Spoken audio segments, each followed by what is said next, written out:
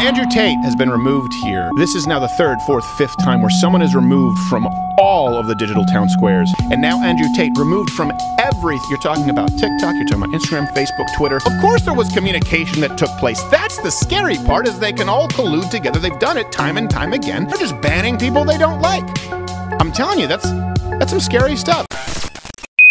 I am a man who believes that he's responsible for everything. Come on, you're better than this. Because I think a lot of the things that are out there that make me look like I'm talking about women in a bad way, they ignore all the times I talk about men in a bad way. If you're a man and your friends just play video games or smoke weed or they're committing crime or hanging on the block, you shouldn't hang around with those men because those men are a bad influence on you. But if I say if your girlfriend is going to be disloyal or disrespectful or not support you in your goals, then they'll sit and say that I'm talking bad things about women. But I talk bad things about men as well all the time. If he wants a sandwich, you make daddy a sandwich.